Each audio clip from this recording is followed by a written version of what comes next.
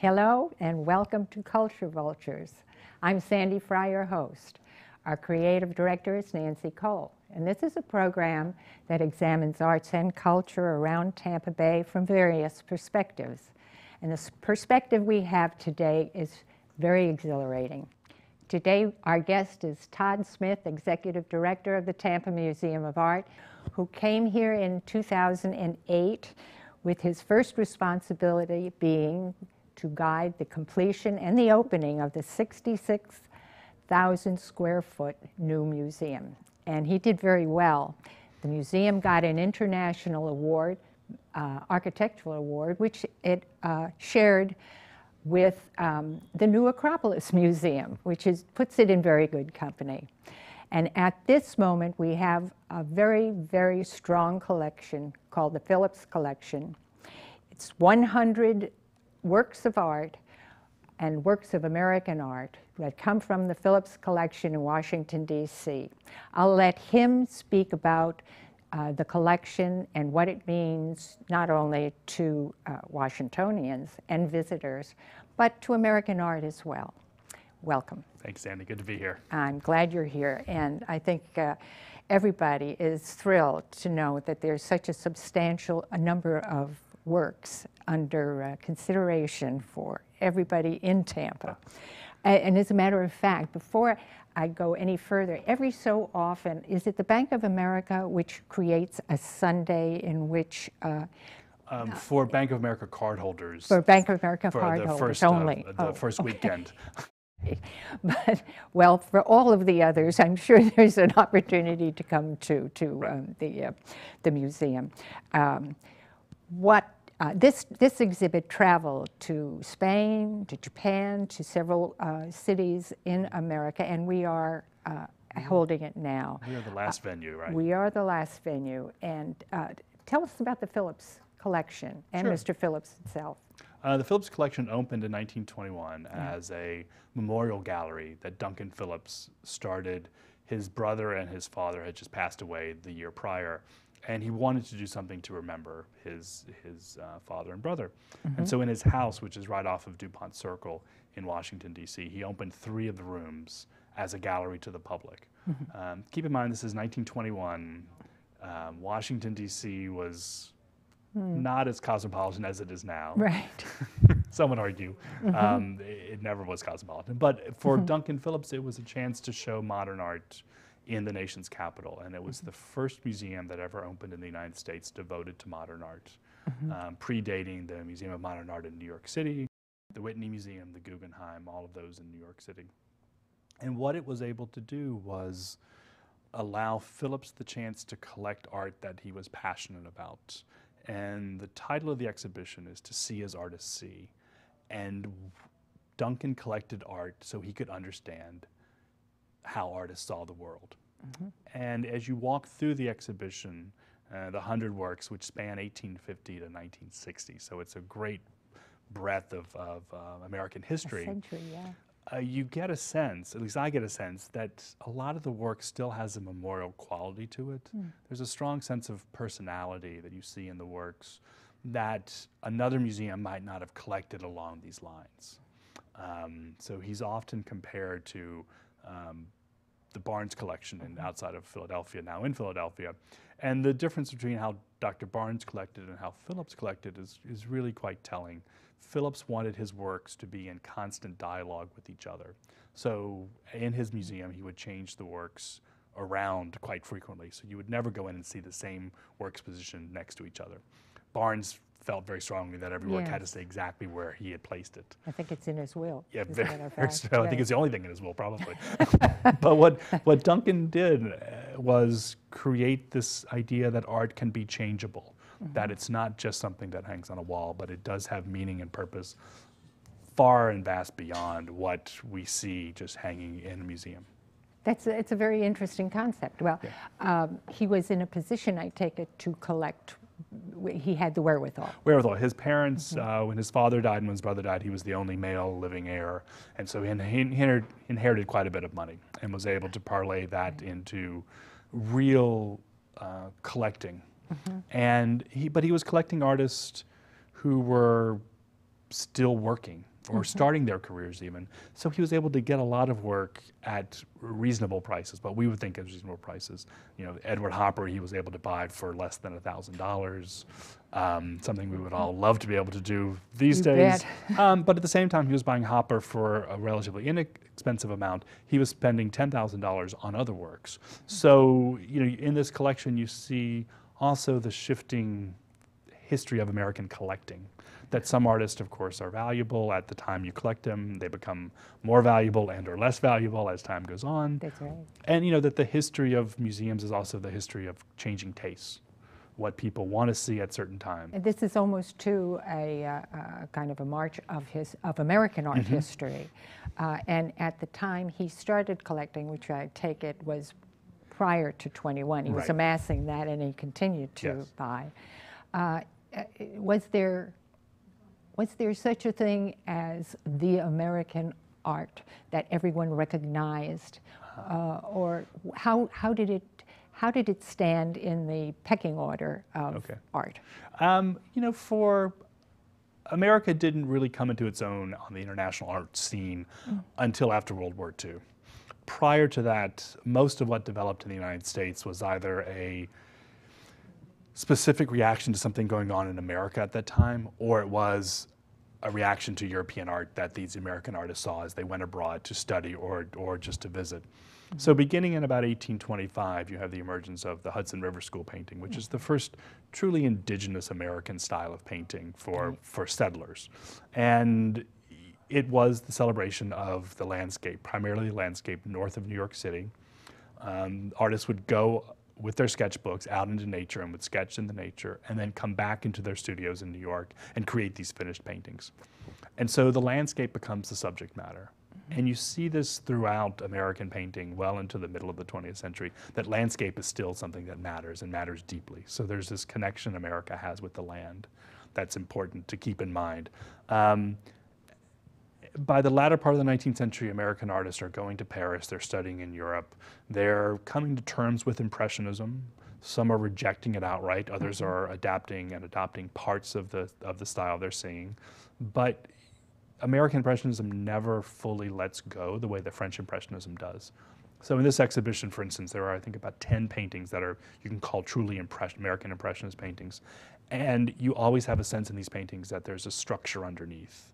These are not the haystacks or the Rouen cathedrals of Monet. These are substantive buildings that have light dappled in front of them.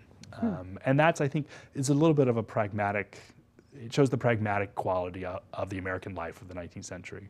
We weren't a bohemian culture like Paris was. Yeah. We were still strongly holding on to certain puritanical views. Right, and right, dedicated to making money. It is. The Ashcan School was in the 20th century, of course. Ashcan School starts, their first showing, new. 1908 was the first time these 8 artists who they showed together. And they weren't really, we say a school, but they didn't study together. They didn't have the same philosophy on life, but they represented something new and different from what had gone before. Many of these artists, these 8 artists, had started life as newspaper illustrators. So their original intent with making art was to capture the scene quickly for an audience to read it in a quick fashion like you would in a newspaper. This was well before photography was used for daily newspapers. Right. You'd have sketch artists go out and sketch the fire or sketch the whatever was the hot news story of the day. When they transitioned to be from newspaper illustrators to painters, they kept that style, that sketchy, fast quality style. And when they showed together, the critic referred to their style of painting as similar to an ash can, which was a euphemism for a trash can. Right. So he wasn't claiming that work belonged in the trash can, but the style and the color palette primarily was something that you would see in a garbage heap. A lot of browns and beiges, not a lot of high key colors. And the subject matter was a little bit plebeian, wasn't it? It was middle class or lower middle class life. It was not celebrating the aristocracy or the political figures of the day. It was about people that they saw on the streets around them in New York City primarily. And so you have this beginning in the early part of the 20th century, coming to terms with American life in an urban environment. Right. At that point, let's say in New York City, was the Metropolitan Museum of Art in fact, built as an institution at that time? I want to say yes, that it had opened. And a lot of the reasons that large cities in the later part of the 19th and early part of the 20th century opened civic museums was to elevate Sure. middle class Right. views about the world. They were meant to be truly educational and uplifting institutions. And so you had this great movement among museum leaders that these institutions were there to better society. And so people were encouraged to go on Saturdays and Sundays, and we have that same feeling even 100 years later. Sure. The directors today, though, I think would be much more interested in gathering a great range of expression, artistic expression, than directors then who wanted something uplifting. Uplifting might be from their viewpoint. Were the Ashcan artists included at that point? Not when they first came on the scene. I mean, they were collected later on, and each of the major museums around the country have had their own unique take on collecting art of their time. You know, some will wait a while to see what actually separates out as good or bad, you know, with a 20 or 30-year perspective. Others will dive right in and take risks. And so that's the great story of American museums, is you've got these museums that early on were early adopters with great new contemporary work, and there were others who waited a while. Were there any executive directors whose vision you think was particularly important? Yeah, one of the most intriguing early directors was Chick Austin, who worked at the Wadsworth, who's director of the Wadsworth Athenaeum in Hartford, and then was also the director of the Ringling Museum. Oh, really? In the 1940s. How interesting. I think that's right, but really right after the Ringling opened. And he was radical in what he brought in terms of exhibition design, how he tried to reinvigorate the museum environment. And then directors of the Brooklyn Museum and the Newark Museum both felt a strong sense of building for their communities, building for their neighborhoods. They weren't there to be world leaders in a certain field. They were there to serve the needs of their local community. You selected at least 4 of the works, and I'm assuming that they do reflect a kind of a progress in American art. And an insight into Duncan Phillips's collecting interest. Yeah, So we start with Child Hassam's Washington Square Arch, a scene that Hassam lived. He lived actually right across the street from the arch. And the arch had just been built. And so what you see in this painting is not only a document of New York life, but also a sense of how life had changed. You know, you have in the latter part of the 19th century, major urban cities building these grand boulevards as a way to help with issues of hygiene, because the larger the streets, you know, the easier to clean them. Certainly. But also, these were grand boulevards on which you would parade on a Saturday or Sunday afternoon. You know, Paris, of course, being the best example of that. But New York was similar in terms of how it sort of looked at its public space. And so Hassam is capturing the sense of how different groups interacted in this new public space. So you've got a mother and child, you've got a street sweeper. You know, both of them are part of the same public space, but yet they belong in 2 different worlds. And if you look at the style of the painting, it's of course American Impressionist style, but again, back to the point about American artists never really let go completely. You still see the arch in its full sense of monumentality but then if you look forward into some of the other paintings, as Phillips in his own collecting, we will see, became more interested in abstract art and abstraction in and of itself. So the next painting is by Arthur Dove, entitled Red Sun. And Dove was taking this interest in American landscape painting and reducing it down to very simple forms, very easily identified, that had an emotional content, a sense that it was going to strike you. Phillips collected Dove in depth. I think there are 40-some paintings in the Phillips collection by Arthur Dove. And Dove and Georgia O'Keeffe are often linked because their styles are so similar, taking nature and abstracting it. His is a little bit more abstract than hers, I'd say. Tell me about him. What is his background? Eastern? He's New York-based and started life again, as a landscape painter, and just over time was exposed to European new styles of art.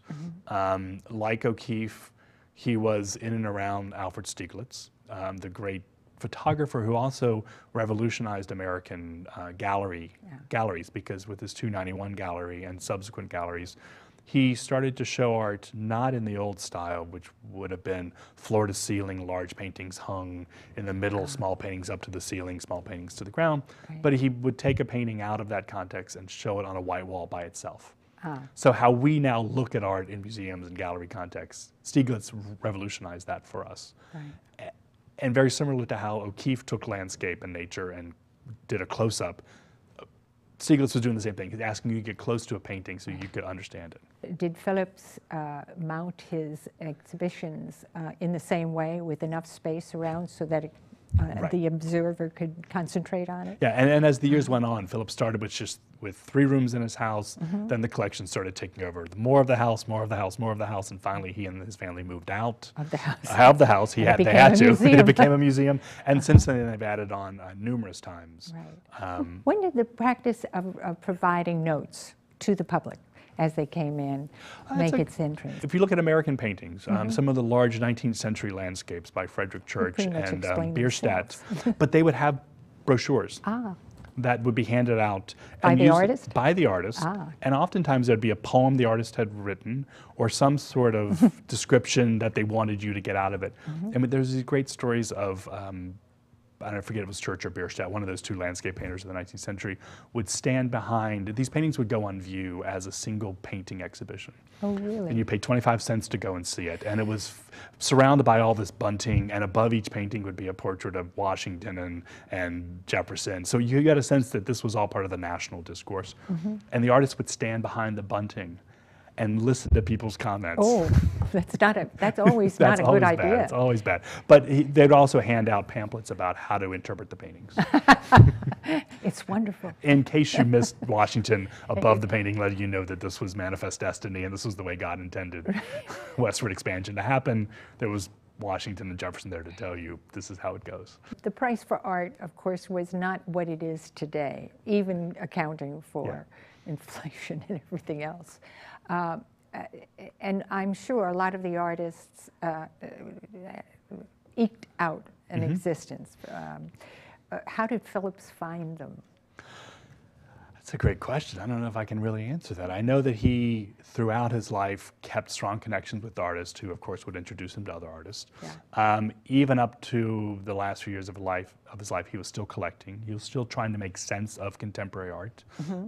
So if you look at the collection, it shows artists that he had a strong interest in, and then artists that he was trying to make sense of as his life went on. So some of the later artists, like Jackson Pollock and others of the abstract expressionist movement, he was still coming to terms with, figuring out how they're going to fit into his vision of what his collection should be.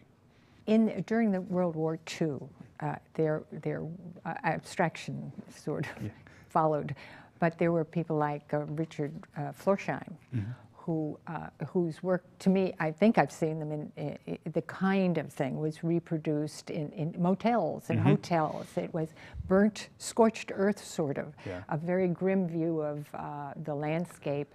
And he was in the war. I don't think actively, but enough to know what it was doing to Europe. And I'm sure there were other artists like him and then it just kind of disappeared, or it was taken over by others who had a different abstract view of things. And there's a sense, too, if you look at American paintings and someone like Jackson Pollock, that he's coming out of an American tradition of painting. And we can trace it back, even in this exhibition, to artists such as Marsden Hartley and Albert Pinkham Ryder, 2 key players in the Phillips collection, of the sense of the romantic landscape. And if you look at the early Pollock, before he becomes the all-over drip canvas that we know of as the mature Pollock, his work was very much influenced by this idea of the American landscape, but also by the American psyche. He was undergoing Jungian psychoanalysis throughout the 30s and 40s, and you see these mythic figures appearing in his works that are vaguely landscape-esque. And so you've got, as we see throughout American art, and that's what the great thing about the Phillips collection is, this connection between the natural and the human, and the ways in which the human experience is defined by nature, and then also how it takes complete opposite view of nature. You look at a painting like the Edward Hopper that's in the collection, Sunday. You know, it shows this lone figure in Hoboken, New Jersey, sitting in front of an empty storefront. But and all of his works have this isolation. Yeah. And sometimes even a kind of a foreboding. Some of the buildings sort of loom over the creatures under them. This is the idea of how the human makes sense of this new urban environment. Right, or who is very much crushed by it or diminished by it. Right. I mean, at the same time, this adulation of the landscape is a time when national parks are being, under Roosevelt, while people who are wanting to make money out of the landscape are at work. So that whole dynamic of, isn't this wonderful, how can I make a buck out of it, is going on all the time. It's always been a push-pull. There's always been that push-pull, and then if you introduce photography into the mix, the latter part of the 19th century, and you have landscape painters now that have to look at landscape differently. Their job is not to replicate nature in its complete and full, utter detail, because the photograph can do it and do it better. So what does the landscape painter have to do? They move toward impressionism, they move toward a more romantic feeling about it, and they move toward abstraction. So this collection, again, tells those three great stories of what comes after photography. And then you jump ahead a little bit and you can look at Hopper in terms of filmmaking. You know, oftentimes his work is referred to like it looks like a movie still. It does. A single still of something, there's a narrative that exists before and a narrative after, we're not sure what it is, but you know that this is a moment that matters in the Hopper painting. He captures that, there's a silence to the work from the paintings. And another series that we have in this exhibition is by Jacob Lawrence, it's the Migration series. And these were 60 paintings that Lawrence did in 1940, 1941. That tell of the migration of African Americans from the American South to the urban North, and right after World War I. And Lawrence grew up in New Jersey, and then his adolescence was spent in Harlem, and so heard stories from his family about what the migration would have been like, and also researched it. So you've got these 12 by 18 panels, and there are 60 of them in the full range for the full migration series, and we're showing 5 of them. And these were done when Lawrence was 24 years old. So right at the beginning of his career, and he tells this grand story of this 20th century American experience that does not happen anywhere else in the world. Right. And you look at these panels and you get a sense of that, the joy, but also the fear of what might happen as you get to the north. That's very interesting because the warmth of Different Suns by, I think, Isabel Wilkerson, traces that migration. It was the greatest migration in America, and this was published about 3 years ago, maybe. It would be wonderful. I know you had the history of ballet. When we did the Degas exhibition, yes. And in the Degas, it would be wonderful if she would come and talk about the migration. And then there's the new book, the 12 Tribes of Hattie as well, which is the Oprah. That's right. Choice of the month, I think. It's a fiction. It's a little grimmer, I think, except that she takes, Wilkerson takes 3 people, one from New Orleans who goes to the West Coast, California, one who goes to Milwaukee to begin with, and then goes to Chicago, and one goes to New York and winds up doing rent parties.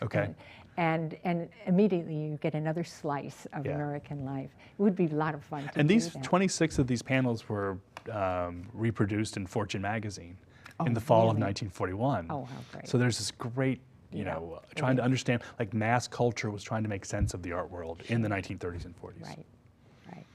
And then the war came, and then suddenly America became important in the art world. Because London and Paris were suffering, and you know, a lot of artists had come to the U.S. in the 30s. Architects, designers, engineers had been escaping the rise of Nazi in Europe, had come to New York, settled in New York, and at the same time, there's an opening up of the art world. And you have artists like Pollock and Rothko and Rosenquist and Rauschenberg and Johns and the whole group of artists who changed world art as we know it, beginning about 1945, 1946, well into the early 1960s. And by that point, then you had multiples that suddenly popped up. And again, it's a new field, and it's really obtainable. Yes. by a lot of people who would love to have something of that. Right. That's very interesting. Well, are there going to be any lectures or anything in conjunction with this show? We're doing 3 lectures beginning on Wednesday, March 13th, the 20th, and the 27th. On Wednesday nights at 7 o'clock.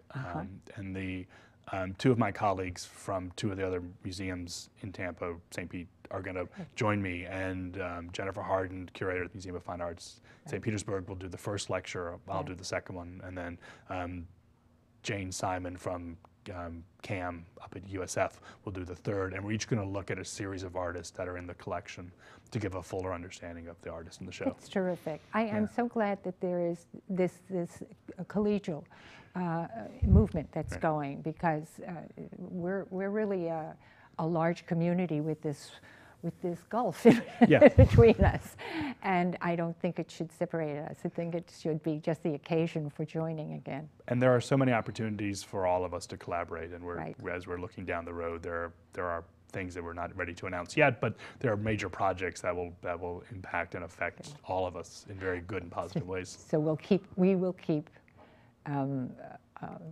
information through the website. Yes. All right, that's very good. Well, I do know that there is one coming after April, because it has already been, it's on the website. Right. We're doing the summer series of exhibitions will be devoted to Latin American artists who are either Latin American by birth or artists who chose to portray images of Latin American life. So there'll be 3 exhibitions on view this summer. Any of them from Cuba? One will be of a photographer showing scenes of Cuba. Oh, good. Very good. Well, thank you very much. You've given us a really complete idea. Thank you. And it's something for everyone, really. It's American art, and it's important. Thanks for being with us, and plan to join us again. Thank you.